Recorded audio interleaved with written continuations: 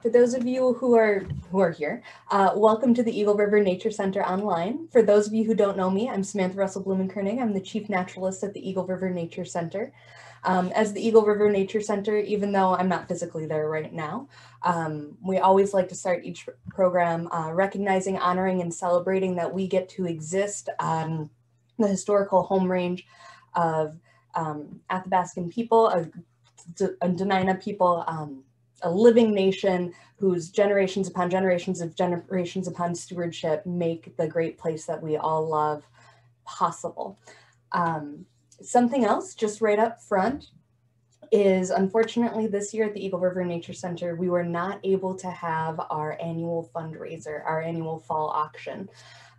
Even though the main building is closed to the public, we're still making programs like this happen. We're still maintaining our trails. We're still doing the best we can to make sure everybody has a positive Eagle River Nature Center experience. And we're asking if you're able to help us make up the money that we didn't make at the fundraiser. And so I'm just posting a link in the chat box so that we can make that happen as we go. I'm seeing some amazing young folks waving at us. Glad you guys are here with your snowy background. Glad you're here. As we get going today, some of you might be interested in knowing that we do have a junior astronomer program. If you're interested in learning more, have your fabulous adults send me an email at naturalist@ernc.org.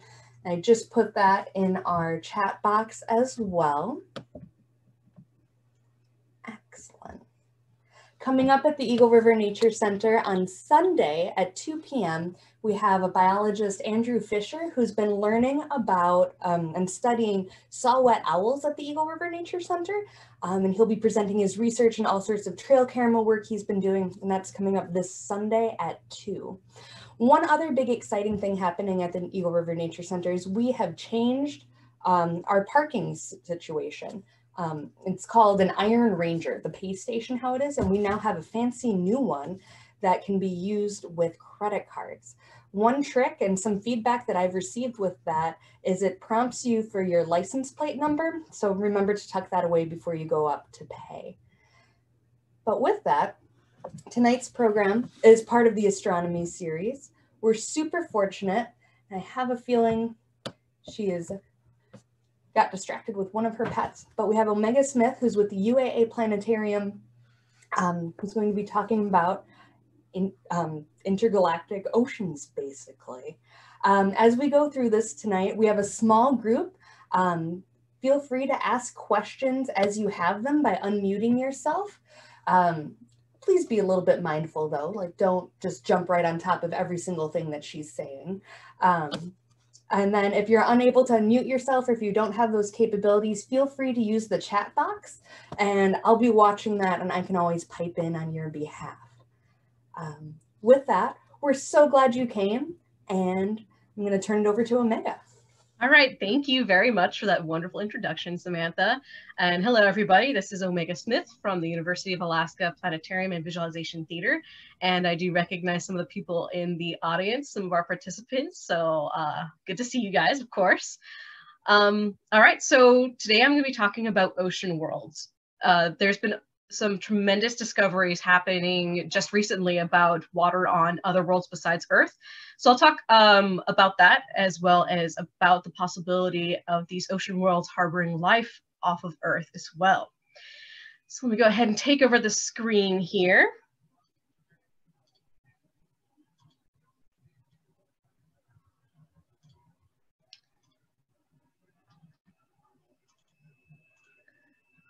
Okay. We should be good to go. All right, so let's go ahead and get started.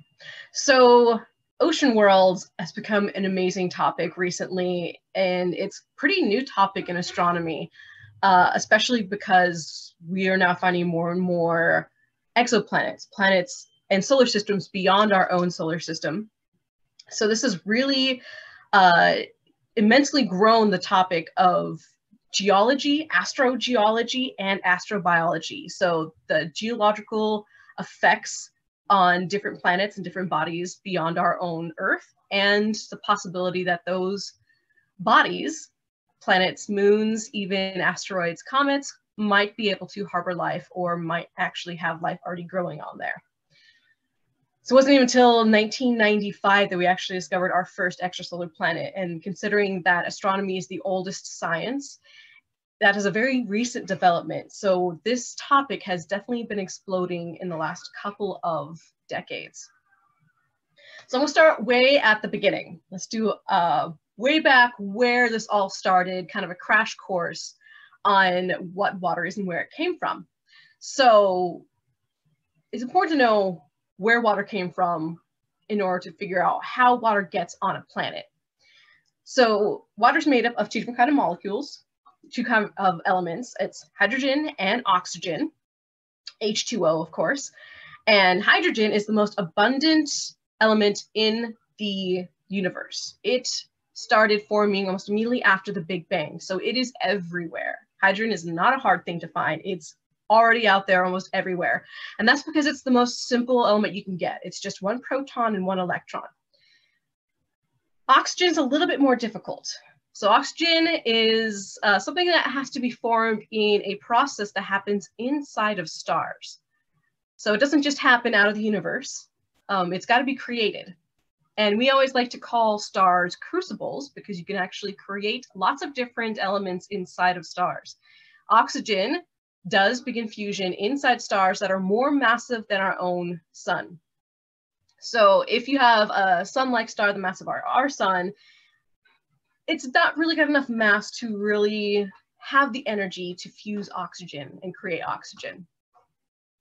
But then there's plenty of stars that are larger than our own star. And those stars, the larger they are, the quicker they burn, the quicker they go through their life cycle.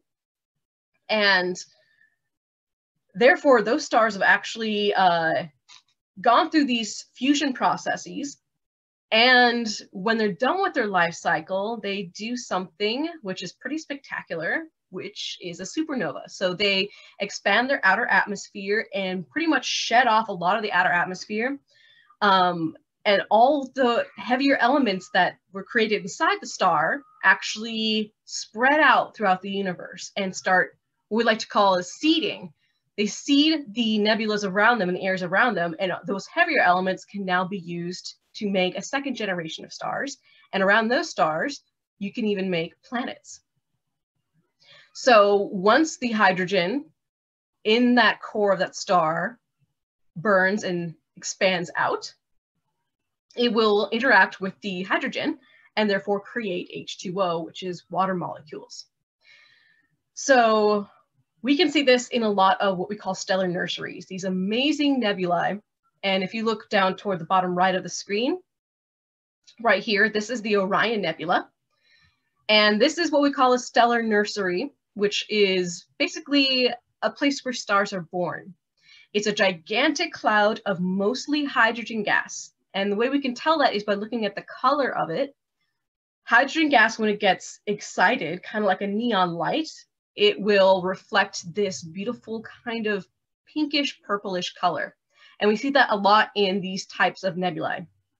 The Orion Nebula is also one of particular interest to me because it is in the constellation of Orion, which is a wintertime constellation, which means up here in Alaska, we get to see it throughout all the winter. So it is one of the best constellations to see in the night sky, one of the most recognizable also. And it's especially visible up at the Eagle River Nature Center. If you guys take a telescope up there, you can definitely see it up there on a clear night. And then you can see, if you look at the belt of Orion, which are the three stars that make up the belt, hanging down from the belt, there's three dimmer stars that line up similar to the belt. That center star is actually the Orion Nebula. And I kind of wish I had a little visualization for you there, but I forgot to put one in. So in that nebula, we have this whole process going. We have the larger stars, the big stars that form out of this gas cloud. This gas, mostly full of hydrogen, a little bit of helium, tiny bit of heavier elements, will slowly start collapsing down, forming stars, and all that material, you can get some really big stars. Big stars burn hotter, which means they also burn faster. So those are the ones that are creating heavier elements, and they tend to go supernova first. So they don't take very long to cook up all those elements and explode and seed the rest of the galaxy or the rest of the nebula with those elements. So then while those elements are going back into that nebula, other stars are forming as well. So now we have those heavier elements going into other stars and solar systems forming, and then you get something like our solar system. So you have our sun, which is still mostly made up of hydrogen, because hydrogen is very abundant, a little bit of helium, and then you have the heavier elements that came from the other stars, the previous generation of stars in there too, and that's what really forms most of the heavier elements of the planets. And of course, if there's life on those planets, it would be in that life on that planet too. So this is where the water molecules come from. And while the star is forming, it is forming planets around it. We found that out of all the stars in our galaxy, there's probably an equal number of planets in our galaxy. So solar systems are not uncommon. We're finding more and more all the time. And I can't even remember the last time I looked it up, but there's probably a couple hundred more since I've looked it up last time. So the formation of the solar system is what really is the kind of trick on how this water, these water molecules that are just floating out in space, get onto a body like a planet and create an ocean world. So when you look at our solar system, which is the best example we have because it's the one we've been studying the longest, we see that we have the smaller planets are closer to the sun. These planets are terrestrial planets, which means they're mostly made up of rock, some metal, of course, there's a little bit of water. And then the lighter elements tend to be further out in the solar system and be part of the bigger planets. So those are the gases and the ice crystals. So we have a lot of hydrogen, we have helium, we have crystallized methane, and lighter elements like that tend to get pushed out. And the reason that is because when the star's first forming, like our star, it has solar winds, those amazing things that also make it so we can view the aurora on our planet. Those solar winds actually push the heavier elements further away and push the lighter elements further away and leave the heavier elements closer. One of the lighter elements is going to be water. So water does kind of get pushed further away. So water didn't really form on Earth like the rock formed on Earth, but instead it kind of got pushed into these leftover materials that didn't quite coalesce into a planet, and that is going to be the comets and asteroids of our solar system. So we see a lot of water ice in comets and asteroids. But of course, where our planets formed in our solar system has not always stayed the same. They tend to move. They do this kind of fun migration throughout the billions of years as they're orbiting around the sun. And due to that migration, some of those comets and asteroids come into the inner solar system and will collide with inner planets. That's where our oceans come from on Earth. So those asteroids that formed at the very beginning, these asteroids are 4.5 billion years old and remain pretty much untouched since the beginning of our solar system. Sometimes they get kicked around in their orbit because of planet migration or just because they are gravitationally interacting with other objects. And they will collide or coalesce with some other planets as well, including our inner planets. And there's enough water ice there for us to create large amounts of oceans, including the ones on Earth. So that is where Earth oceans come from. Now, Earth is known as a water planet or an ocean world. And that's because 71% of the surface is covered by water. However, not a lot of the mass of Earth is actually water. It's 0.02%, I believe, if I'm remembering that correctly. But that's still a lot of water for how big our planet is. So it's about 326 million trillion gallons of water. And only about 3% of that is fresh water. So almost all of that is in our oceans. And most of the fresh water we have is actually frozen in ice caps. So it's not even surface fresh water that's flowing freely like in our lakes and streams and rivers. And our ocean world has changed over time, and it is definitely currently still changing. And a pretty incredible rate. So 2/3 of Earth's fresh water is in the ice caps and glaciers, and those are melting at a pretty high rate. The Greenland ice sheet is melting at about 287 billion tons a year. And all that's going to be going into our oceans. So we're going to become even more of an ocean world as this continues. And that's in the Antarctic ice sheet is also melting at an incredible rate, which is 134 billion tons a year. So that is something to keep in mind when we look at ocean worlds too, is that ocean worlds aren't always exactly the way we see them now. As we study these new worlds that we're discovering, we have to look at what they might have been in the past and what they might be like in the future, very similar to our own Earth. So we can look at that looking at nearby planets to Earth as well, or even looking at the moon. So Earth's moon, we've actually made an amazing discovery. For a long time, we thought Earth's moon was just a barren place, no liquid water at all, and pretty much geologically dead, which means there's no geological activity. That means there's no molten core, there's no tectonic activity, there's no movement on the surface. But we find a lot more about it. We do have moonquakes that do happen, but it is pretty much geologically dead. So we were thinking, since it's cold, it has no atmosphere, it'd be very hard for us to find any water, especially because if there were water on the surface, the sunlight didn't immediately evaporate. However, we discovered something pretty amazing just 4 weeks ago that was announced, that the SOFIA mission, which is a telescope that's based inside of a Boeing, flies up in the atmosphere and it observes the moon, and it has found water molecules on a sunlit surface of the moon. So this is pretty amazing. This actually shows that water molecules are more common on the moon than we thought. Now, I'm specifically saying water molecules. This is not liquid water. These are molecules of water. And it's pretty spread out. So it's not something we'd be able to drink. However, there's quite a bit of it. So there's about enough to fill a 12-ounce bottle every cubic meter of soil. So you'd have to farm that water out of the soil to be able to use it. But this is very important, especially because we plan on going back to the moon pretty soon for a lot of incredible missions. And using the moon's natural resources is going to be a big part of that. So that is a pretty incredible find. So looking at other planets around us, we can see kind of the history of terrestrial planets and what oceans might have been like on them. So Mars, for one, is a planet that we have a lot of evidence showing that it did have global oceans. Most of Mars used to be covered by oceans, very similar to how Earth is now.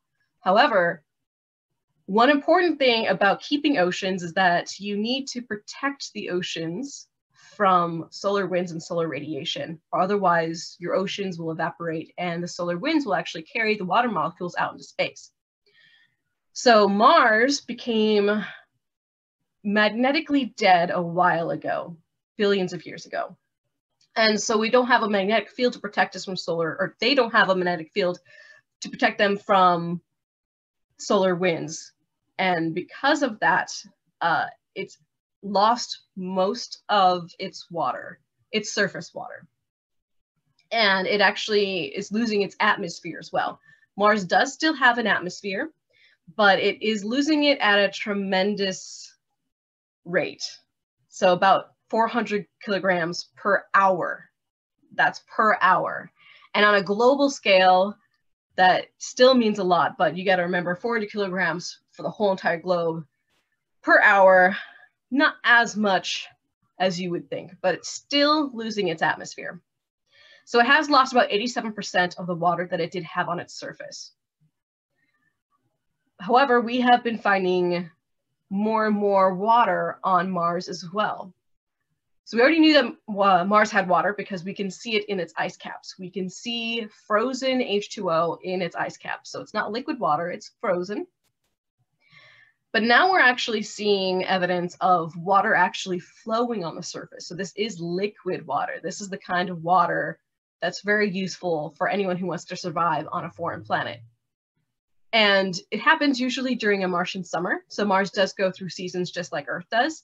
And in a Martian summer, the equator area does warm up more. And we think there's a lot of frozen water underneath the surface of Mars. So this will actually, when it goes into summer, will heat up that water and cause it to flow down some of the hillsides we see on Mars. And we do have photographic evidence of that. So this is not something we have evidence of through spectroscopy or anything like that. This is photographic evidence we have of liquid water flowing down hillsides of Mars. And this is not water you might want to drink. This is very brackish water. It's very dirty water, almost sludge-like, but also very, very important because that water can be purified for our Mars crew that finally makes it to the surface of the planet, hopefully within the next decade. So Mars is one example about what could be the future of our planet as well. We could take a look at a world that was an ocean world and see where it might go. Venus is another example. So Venus, something else happened. It's pretty similar to Mars, as in it did lose its magnetic field, so it lost the protection of its magnetic field from the solar winds. And this did affect it in losing its H2O. But another thing happened was a greenhouse effect. It's actually a runaway greenhouse effect. So if you look at these images I have on my slide, on the top you see a visual image of Venus as it looks if you're just orbiting around it and looking down at it. So what you see is actually cloud tops. You see the outer atmosphere of Venus. The image below is a radar image of Venus taken so you peer through the clouds and look at the surface of Venus. Venus is extremely hot. Venus is almost 900 degrees Fahrenheit on its surface. That's hot enough to melt lead. And that heat has evaporated all of its oceans into the atmosphere. And then when it lost its magnetic field, the solar winds stripped that H2O out of the atmosphere and into space. So the effect of these two events has caused Venus to lose its water. And it used to be, it might have even been the first water world in our solar system. So when the sun was a little cooler in the earlier solar system, Venus, being about the size of Earth, probably would have been a very immense water world. But now it's gone through quite a bit of changes, and it's something that we have to keep an eye on and study because it could be within the realm that this could possibly happen to Earth as well, especially with the runaway greenhouse effect. So as Venus's oceans start evaporating and going up into its atmosphere, that takes the greenhouse effect and expands it, making it hotter, making it evaporate more ocean and more water into the atmosphere. And that's how you get the runaway effect. So it's very important for us to keep studying Venus to take a look at how this process really happened and definitely try to avoid it for our own home planet Earth. Okay, so those are the inner planets. So now I want to take us a little bit further. One thing I want to mention is there's something called the habitable zone around stars. And the habitable zone is where you are just close enough to your star and that right temperature range where you could have liquid water. And that's what we think is going to be necessary for life as we know it. So you can't be too close to the sun. Otherwise you get too hot and you become a planet similar to Venus. And even closer to the sun is Mercury, which has no atmosphere and can't have any liquid water on it because it evaporates immediately. So that's going to be too close. That's going to be in the red zone. If you go too far away from your star, you get too cold. And then the water just freezes. So you don't have any liquid water there because it all turned to ice. So that's going to be in the blue zone. And right between those zones is going to be the habitable zone, or what we like to call the Goldilocks zone, because it's not too hot, not too cold, but just right for liquid water to exist on the surface. So for the longest time, we had the theory that that's really the only place that we could possibly have life exist is if you need liquid water in that habitable zone. But there's some interesting things we're discovering about our own solar system, let alone other solar systems that we're finding around other stars. And we're finding these ice worlds that actually have subsurface oceans, even more liquid water than Earth has. Europa, which is a moon of Jupiter, is about 5 times the distance that Earth is to our sun. So it is in the blue zone, in the too cold zone. However, Europa actually has more liquid water, about twice as much liquid water than Earth does. So how could that happen? How could it get enough warmth to keep that water liquid? Well, that happens because of tidal flexing. So here we see a little animation of Europa as it's orbiting around its parent planet, Jupiter. Jupiter is the most massive planet, so it has a lot of gravitational pull, a lot of tidal energy around it. And Europa is not in a perfectly circular orbit. So in its orbit, as it goes around, which is a pretty eccentric orbit, and it goes around about every 85 hours. So it's going around very fast. It actually flexes as it gets closer to Jupiter. That gravity on Jupiter will pull it a little bit more, so it'll flex it out a little bit. And then as it gets further away, it'll flex in. So it's actually this flexing motion that we see in this animation that's causing enough frictional energy that in turn actually heats up this moon enough for it to keep liquid water underneath the surface. So of course it is out very far away from the sun. So the outer surface of this moon is actually ice, very cold ice. Here we can see a little animation or a little graphic of the Earth on the right here, and the amount of water that makes up the Earth, or the Earth has on it. And then here is Europa and the amount of water that Europa has on it. So Europa is a pretty small moon, pretty similar to the size of our moon actually. And it's got twice as much water as Earth does on it. So this creates some pretty interesting effects. We've never been to the surface of Europa. So how do we know it has liquid water underneath the ice crust? Well, there's a couple different things that we have done to discover this. And one of it is looking at the magnetic field around Europa. Jupiter is a very large planet. It does have its own magnetic field, which is huge. And inside the magnetic field is where Europa orbits. So as Europa is orbiting within the magnetic field around Jupiter, it does this interesting thing, and it actually induces its own magnetic field as it's moving around. And the only way that can really happen is if it had some kind of conducting material on it to create its own magnetic field like that. So looking at all the magnetic field lines that we've discovered on there using different spacecraft like the Voyager spacecraft and the Galileo spacecraft, we've measured the magnetic field, and using computer models, we've actually discovered that the best model that fits is if it has liquid water as the conductor. Salty liquid water, very similar to Earth's oceans. And it can't be inside the interior of this moon. It had to be somewhere on the outer parts of the moon. So pretty much just underneath that ice surface. So this is one of the pieces of evidence that made us pretty sure there's definitely liquid ocean underneath, and how massive that liquid ocean would be. Other evidence we have is the visual evidence we have. So we've taken many, many images of the surface of Europa using ground-based telescopes here on Earth, like the Keck telescopes, or space-based telescopes like Hubble, and using the spacecraft orbiting around Jupiter to take a look at it. So this image is actually composed from images taken by the Galileo spacecraft about 20 years ago, I believe.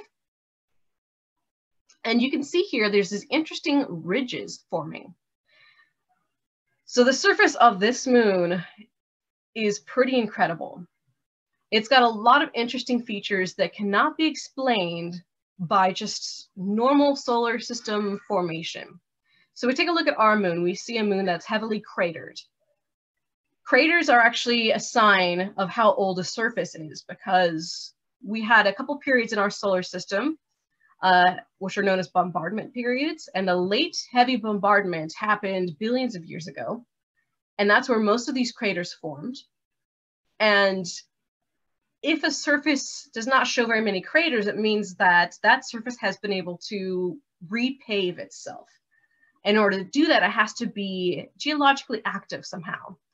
So here we actually see that this ice moon has been repaving itself through ice tectonics is the term I'm going to use. Basically, because of the liquid ocean underneath this surface, that liquid ocean is flowing and it cracks the surface of that ice And then that liquid or the warmer ice and water comes up from that and starts freezing as it comes to the surface, which is cooler than underneath.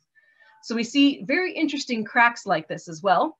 We see things known as bands. So if you look here, we see these ridges, and these bands are something that happens when you have the convection underneath the ice, and it slowly pulls it apart and slowly starts refreezing. And then we even see subduction zones where these ice plates start crashing into each other, and one ice plate is going underneath the other ice plate. So the surface ice is very, very cold. It is so cold, it is about as hard as granite. But below the surface, there's still more ice, but the ice starts to get warmer and starts becoming more able to flow and move, more malleable. And that's more similar to the glacial ice we see here on Earth. So we see our glaciers actually flow down our mountains away from our ice sheets. And we can see similar types of motions here on Europa. Another thing we see is the impact craters on Europa don't look like the same impact craters we'd see on our own moon. What happens is they kind of tend to collapse on themselves. So when there is an impact on the surface of this moon, you see the crater, but it tends to kind of fold in on itself because the softer ice underneath doesn't keep the ridges from that crater holding too long. So because of that soft, warm ice, craters tend to collapse, and we can see that on these craters here in these images. So all of that evidence kind of leads us to what it would look like underneath the surface of Europa. So here in image on the left-hand side, we see kind of a cross-section of what it would look like from the subsurface rocky bottom of the ocean on Europa. Then we have miles of liquid ocean, and then we have kilometers of ice on the top. So because of the tidal flexing, that rocky body, which makes up the main core of this moon, is warm and releases heat into the ice and the water above it. And here we can see the warm flowing ice interacting with the cold stiff ice here and causing these interesting features we see on the surface. So this is an animation made by a geologist who works at the Jet Propulsion Laboratory about how this convection underneath the surface of Europa can actually cause exactly the surface features we see. So here we see the heat. The white heat would be similar to like the heated water from the very bottom of the oceans on Europa. And so this area here, the blue area, is not going to be liquid water. This is actually going to be the warm, malleable ice. Then we have the very cold ice up on the top here, and the very top layer, that white layer, is going to be the crust, so the very top of Europa. And then we can see here, because of the convection in this ice, and keep an eye on how much time is passing here. So this is ice flowing, not liquid flowing. So this is ice slowly moving, and it does take thousands of years for these features to grow. But this is a mathematical example about how that can happen. All right, go into the next slide. Another thing that we have been observing pretty recently, which is some of the most in-your-face evidence that we've seen that there is definitely liquid water underneath that surface, is these plumes. So we have observed evidence from ground-based telescopes. If you look on the left-hand side here, the ground-based telescopes, of course, so we're so far away from Europa that they don't have the best resolution, but they have been able to detect water molecules in plumes right on the surface of Europa. So just coming off the surface here. So on the right-hand side here, that's going to be an artist's interpretation. But this is the evidence we do have. So this is very big evidence showing that we do have liquid, warm water coming up and exploding out of that icy crust that we have on Europa. So looking at this, we can actually take a look at what we think might be underneath the surface of Europa. So that's a lot of evidence from a lot of different areas that we have leading us to the same conclusion. And that is that there possibly even a lot of thermal energy, enough thermal energy to actually have these thermal vents at the very bottom of the ocean of Europa. On the right-hand side here, we see some video from NOAA, which is taken from the subsea vents, the hydrothermal vents on our own planet. And what we're looking at is something that could be absolutely similar to what's going on in Europa. Another interesting thing about this is there's a lot of evidence also showing that this might be where life started on Earth. So we have this exact same scenario happening on another body in our own solar system. It's not too difficult to think that there definitely is a possibility that life could be starting off or even evolving on this body, on this moon of Jupiter. So if we take a look at this artist's interpretation on the left-hand side here, we see the rocky bottom that is definitely heated from those tidal frictions, and that heat has to escape somehow. So you get these subsurface hydrothermal vents coming up into the salty water, very, very similar to Earth's oceans. And even down here, this far away from the sun, you don't really need a lot of solar energy to feed life. You can use this thermal energy to feed life, very similar to the very, very bottom of Earth's ocean. So we have pretty much all the ingredients that we believe you need for life to happen. We have water, more water than Earth does. We have the essential elements. We have those hydrocarbons coming from these thermal vents. We have the chemical energy from below and from above. So we have energy coming from tidal frictions around Jupiter, as well as the magnetic fields around Jupiter. And we have the stability. So you got to give life time. And Europa's pretty much been simmering for about 4 billion years. So it's definitely had the stability. So now what do? We think this body might be able to sustain life, possibly even have life on it. What are we going to do next? Well, of course, we're going to go explore it. So this is a mission that I'm very excited about. This is the Europa Clipper.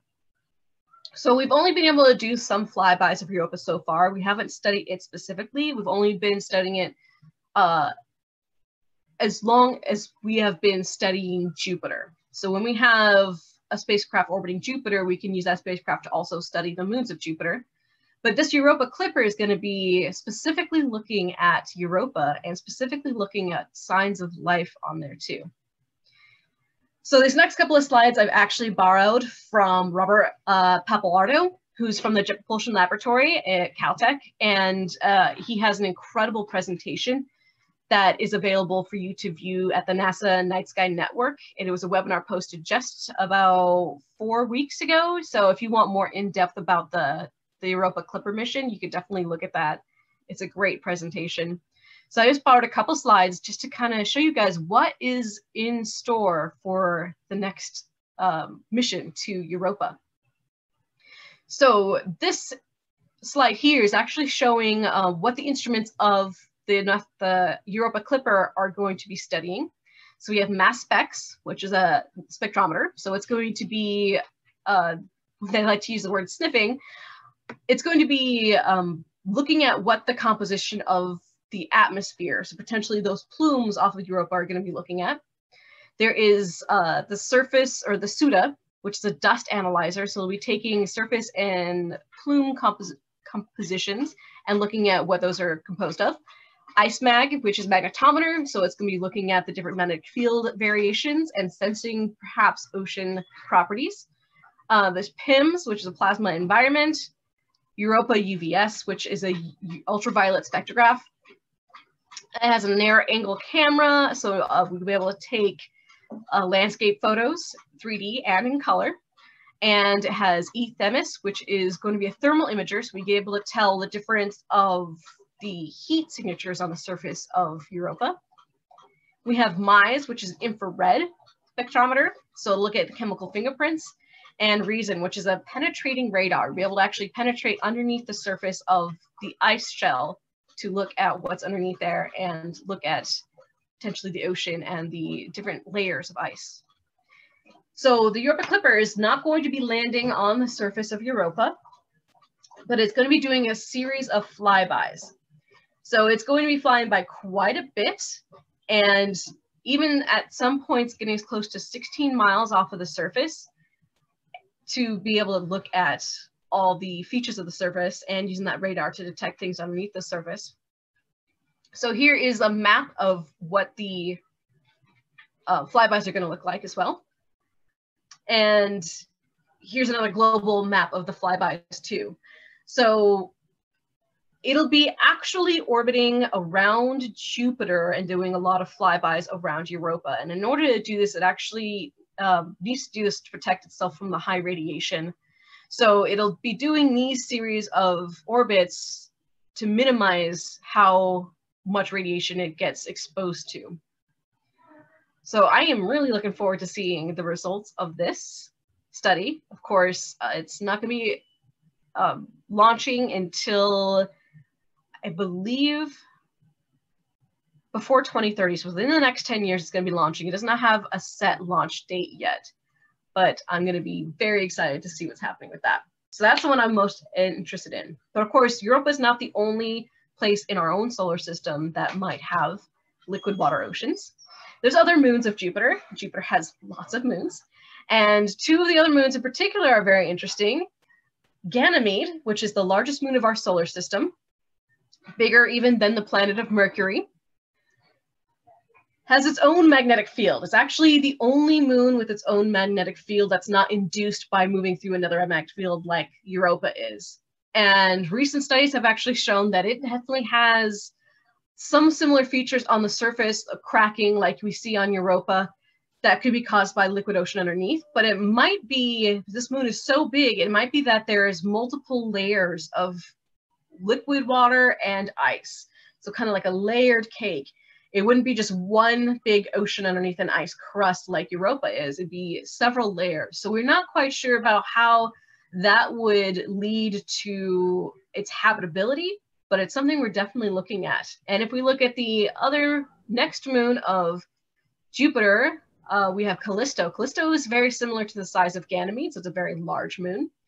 This surface is a little bit different too. So on here, we can see lots of craters, which means the surface is a little bit older. So those craters have lasted a lot longer. However, we still believe that there is an ocean about 6 miles deep underneath this ice. But we also believe that the ice crust on this moon could be about 124 miles thick. So it's a very thick ice crust before we get to about 6 miles of ocean underneath it. So it's another one we need to explore more about too.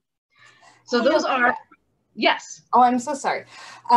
Jessica asks, and this skips back a couple steps, but will Jupiter's gravity make the Europa Clipper's mission difficult, or can you speak to that at all?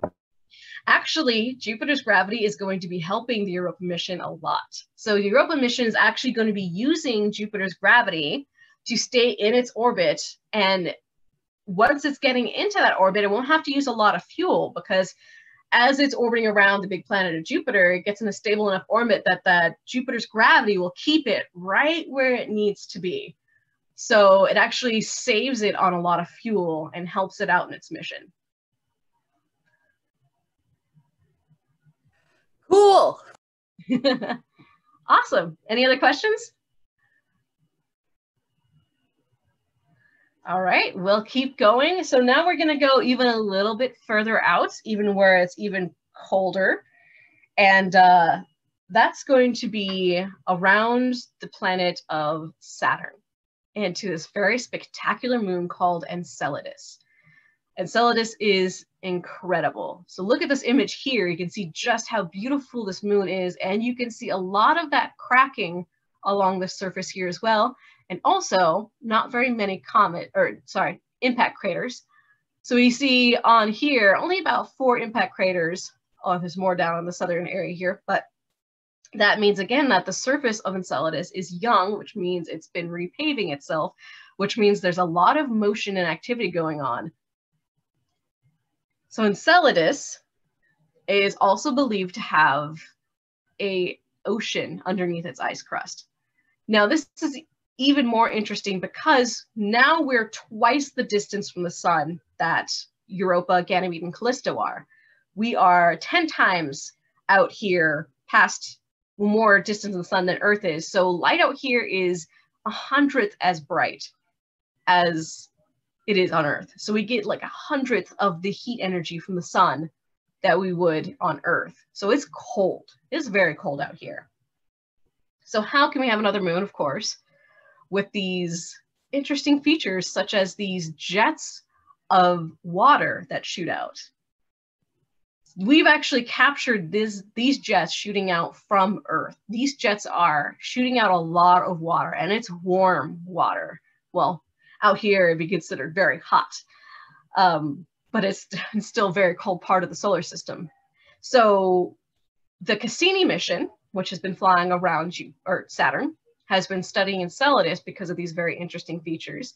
We believe that there is about a 6-mile deep ocean, and the crust of Enceladus should only be about 20 to 25 miles thick, so not nearly as thick as the crust of Callisto.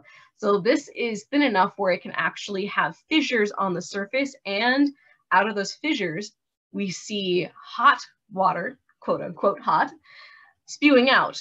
And because of the Cassini mission was already out here exploring this, it was able to do a flyby close enough to the surface of Enceladus to grab some of this hot spray from these fissures and test it, sniff it to see what kind of compounds were in there. And we found, of course, H2O and other minerals necessary for life. So it definitely has the seeds for life out here, even 10 times the distance from Earth than our own Earth, from the sun than our own Earth. So Enceladus is an incredible moon as well. And the Cassini mission is, of course, over now, but I believe they're planning on doing another mission pretty soon to Jupiter to look at Enceladus even more. Another incredible moon, also around Jupiter, is the moon Titan.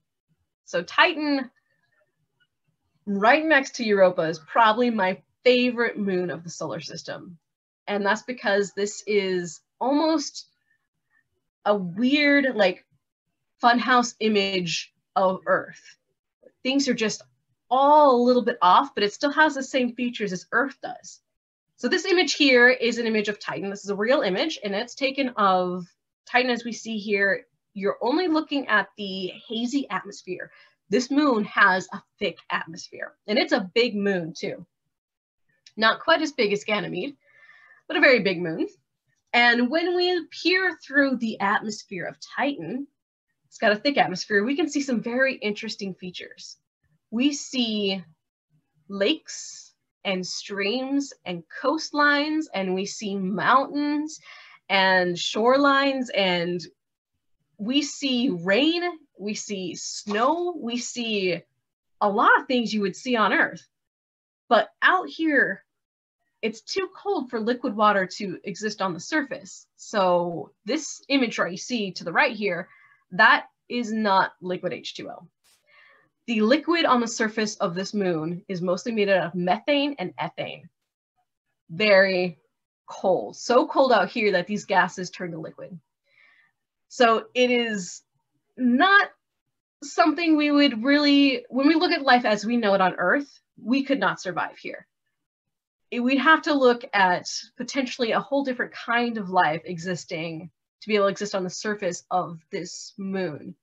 However, the surface of this moon, all the rocky, quote unquote, rocky parts, the mountains and the crust of it is actually made mostly of water ice. And it is so hard, it's about as hard as granite, very similar to the other moons. But underneath all that, there might be liquid H2O as well, because this moon is getting those tidal frictions from Saturn, which of course is another very large planet. So there's two different types of scenarios happening on this moon that could potentially support life. Potentially it could support life that needs water to survive, like life as we know here on Earth, or potentially some kind of life that might have evolved using liquid methane and ethane. Interesting. Very interesting. So one cool thing about Titan is that this is the furthest we've actually ever landed on an object. The Cassini mission had a probe called the Huygens probe, and it landed on the surface of Titan. And we can actually see exactly what that looks like here. So I have this video for you that I'm going to play, and just check to see how much time we have left. Okay, so this video is about 4.5 minutes long, and I tried to find a shorter video, but it's just so incredible. I wanted to share this with you guys. So this will talk about the Huygens mission, which is back in 2005, I believe, and it'll actually show it landing on the surface of this incredible moon. January 14th, 2005 begins with the Earth passing directly in between the Sun and Saturn, an opposition so perfect that it occurs maybe twice per millennium. Meanwhile, the Huygens probe, quietly entering the Saturnian system, is about to end its 7-year journey. As Huygens approaches, the inner planets cluster around the distant Sun. Saturn appears almost as large as Orion. A few moons are visible as white dots aligned with Saturn's rings, while Titan, its largest moon, is already well resolved. Huygens is destined for Titan, a mysterious world larger than the planet Mercury and shrouded by a thick brownish-orange atmosphere. The details of its surface have never been seen. Huygens' speed increases to near 6 kilometers per second, and Titan's disk quickly obscures our view of Saturn and its more intimate moons. As the probe enters Titan's atmosphere, the heat shield reduces the speed some 15-fold within a few minutes. The main parachute reduces the speed further. 15 minutes later, the smaller stabilizer chute allows a faster descent at first, but slows as Huygens enters the lower, denser parts of Titan's atmosphere. Huygens is approaching a dark valley between brighter, hilly regions. Beyond the hills to the left, 2 dark parallel lines appear, which are later discovered to be part of a vast system of dunes which surround the moon. At 21 kilometers altitude, the probe moves through a thin haze layer as seen on the horizon. The bright area near the center top is the glow of Titan's haze illuminated by the sun. A complicated system of drainage channels, some hundreds of meters wide and kilometers long, are seen cut into the hillside. These are probably the result of runoff from methane rain. Stereographic imagery reveals hills to the left to be perhaps a few hundred meters tall, while features in the valley are tens of meters in height. For most of the descent, the probe travels eastward above Titan's surface. However, below 7 kilometers altitude, the motion reverses into a backward, westward motion. It reverses again at 1 kilometer altitude, and we move slowly southeastward. Hang on, as Huygens lands on Titan's surface near a water ice outcropping ridge. Another westward-looking view of the descent from 31 kilometers shows the area of Titan over which the probe has just flown. This affords us a good view of the drainage channels and apparent shoreline. More dark lowlands appear and a rough pitted hillside to the left. Spectra of the surface suggest that the bright areas are water ice. The darker areas are a type of hydrocarbon mixture that has never been produced in the laboratory. The small white dot in the lower center part of C tracks our progress over Titan's surface. We see the reversal of direction at 7 kilometers altitude, and we fly over the ridge near where we will land. As we approach the surface, our perspective brings the topography to life. We see that although there are rivers and a shoreline, the basin is dry. Below, there are distinct signs of erosion which crafted the rugged ridgeline. Huygens sinks into one of these gullies. We experience a relatively soft landing on Titan's surface. The view from the surface reveals an amazingly Earth-like picture of a dry riverbed with distant hills which are a few meters in height. Some seconds after impact, the shadow of Huygens' parachute drifts across the sea. The heat from the surface science lamp in the probe's skin vaporizes methane from Titan's surface, which is about 180 centigrade degrees below freezing. Near the probe, the ground is littered with water ice rocks and smaller pebbles which could be made of water ice, or hydrocarbons, or some combination thereof. Although we now know more than ever about this mysterious world, many questions remain unanswered. Where is the vast reservoir of liquid methane necessary to replenish the atmosphere? Where and how often does it rain on Titan? How does the methane get recirculated into the atmosphere? What materials make up the surface? What processes create and shape the hills, dunes, and valleys?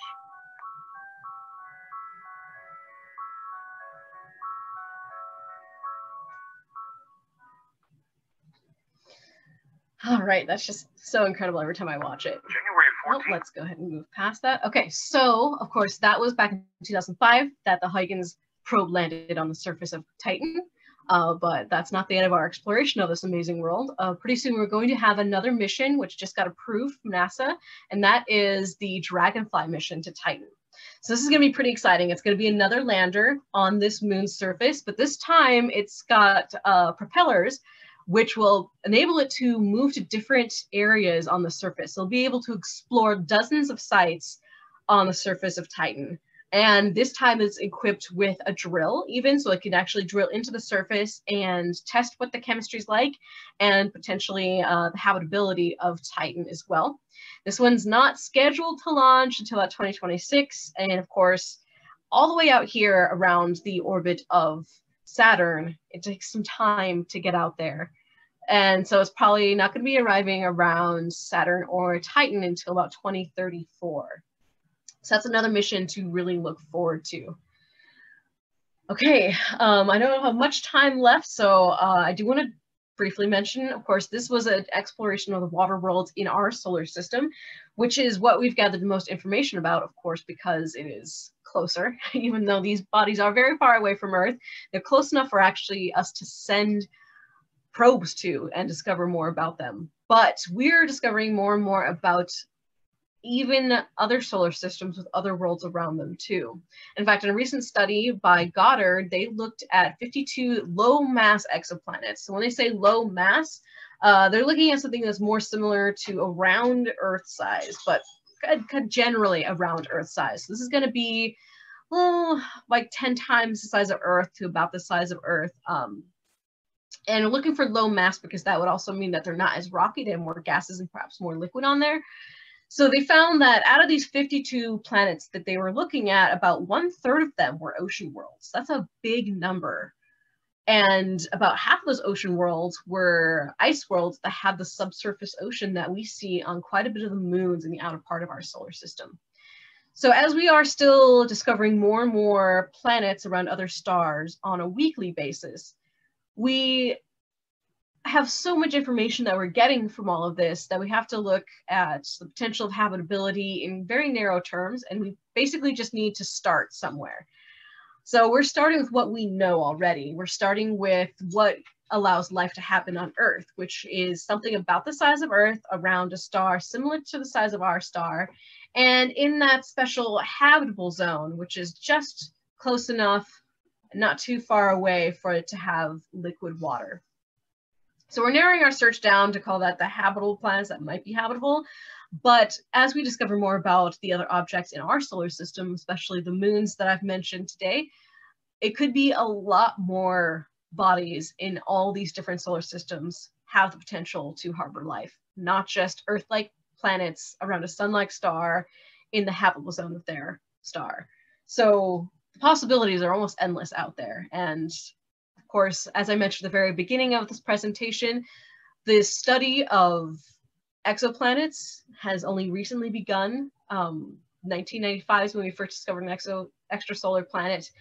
And the fields of astrogeology and astrobiology, looking for the geology around these planets and looking for potential life signs around these planets, is a very new field that's taking incredible leaps in studies every day. So it's an incredible area of study right now. And if you guys are interested in more of that stuff, I have a couple of resources that I'm putting up here. So we do have the solarsystem.nasa.gov is a great thing to do, or a great place to go to look at more of these resources. And they particularly have one resource that is just about ocean worlds.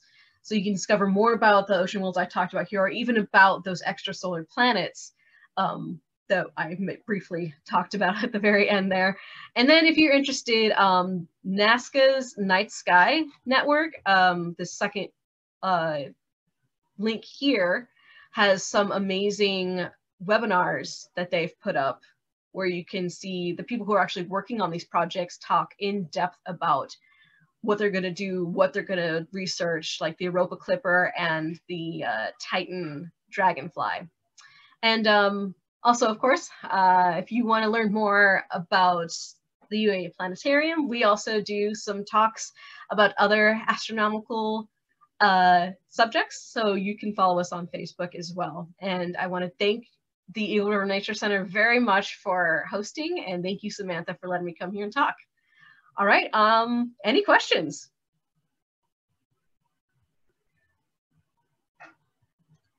I'm seeing a lot of thank yous. This is amazing coming up in the comment sections. Thank you. Yeah. Even more thank yous. Well, excellent. Thank you so much, Omega, for taking the time and for continuing to be a part of the Nature Center Astronomy Series. And we hope we'll have you talk again in 2021. Absolutely. Hopefully, maybe in person. Right? Fingers crossed. Yeah. Well, all right. Everyone have a great weekend. Stay safe out there, and we hope you get outside.